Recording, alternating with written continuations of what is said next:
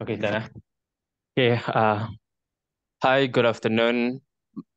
My name is Abdul Zaidan, and I would like to introduce our group first. It's Haikal, Havin, and Rafael. So today, we're going to pick Hong Leong Bank for the. We're going to explain the Hong Leong Bank, the merger and acquisition. First, I'm going to talk about the Eon Bank. On December 23, 2002, Leong Bank Berhad became a publicly traded business on the main board of Bursa Malaysia, formerly the Kuala Lumpur Stock Exchange or Oriental Bank. It serves as Aeon Bank Group's holding company, and now a member of the Hong Leong Bank Group. So here are the services and products that Aeon Bank does. Deposit products, retail products, enterprise financing, structured finance, equity and debt, capital markets, and others. So I'll pass to Rafael to talk about Hong Leong Bank. Um, so basically, we'll be looking about the background of Hong Leong Bank. So as we have on the poster, Hong Leong Bank on 3rd January 1994, Hong Leong Group acquired MUI Bank Berhad through Hong Leong Credit Bet Berhad through Hong Leong Credit Berhad.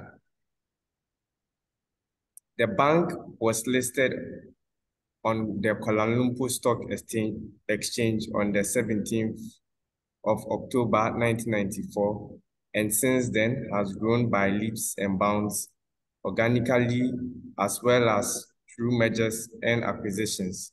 Today, the bank is Malaysia's fifth largest group by assets.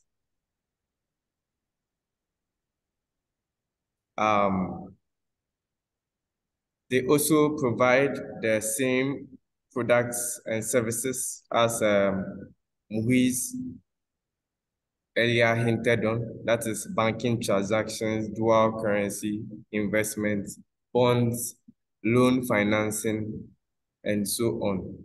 So at this point, I'll pass to the next partner. All right. Thank you so much, Rafael, for presenting about the Hong Leong Bank. So basically, I'm going to explain more detail about the merger. So basically, merger is the context of a business. A merger is a combination of two or more independent business into one, which means a merger is a business deal where two existing independent companies, which is what we chose, Hong Leong Bank and Eon Bank, where it combined to form a new singular legal entity. Mergers are voluntary, basically. So Hong Leong was the primary company, and then Aeon Bank became the subsidiary company, and also the Aeon Bank became the volunteer for Hong Leong Bank. So typically, both companies are the similar size, and the scope and the objective are basically the same, and their goal is to gain more. I'll be explaining on the types of mergers. So there are various of types of merger, but what Hong Leong Bank and Eon Bank is having in similar mergers are horizontal merger, which is merger of two firms in the same line of business. Both are financing companies, banking companies, and then like a horizontal merger, it means that it occurs when two companies operating in the same industry at the same stage of production. As I said, both are same banking industry. It process combined to form a single healthy industry. So the goal of the horizontal merger is typically to achieve economics of scale, expand market share, and also enhance the competition position and potentially reduce the competition. So which means like there are so many banking industry out there. So Hong Leong took the opportunity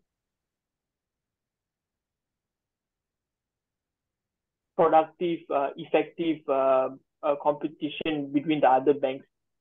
And also, this type of merger can lead to synergies and cost of saving and increase more market power in the industry itself.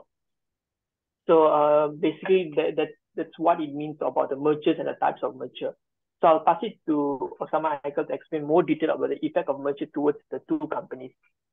Thank you. Okay, thank you very much to all my friends. And for the last part of our presentation today, we will talk about what is the effect of the merger towards the company, which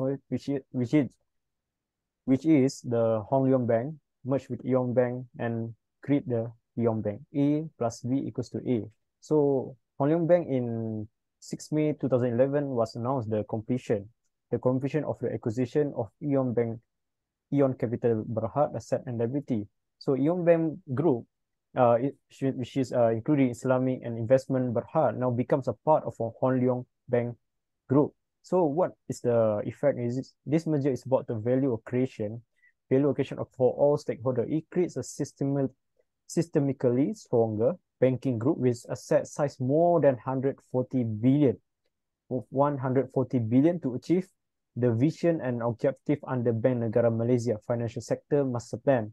As a larger bank, they are also objective under also better positioned to support Malaysia economic growth and transformation.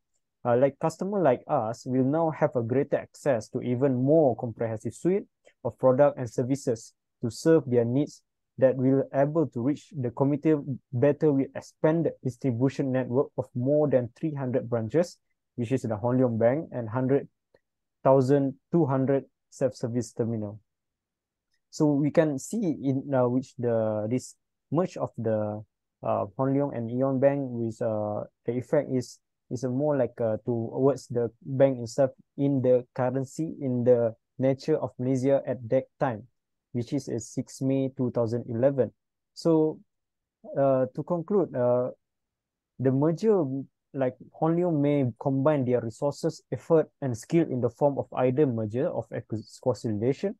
A merger is an important force of and growing phenomenon both in developed and developing countries. There are significant impact of companies and financial markets.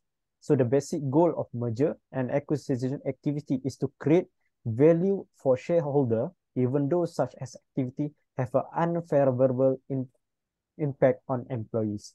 So I think that's all from us.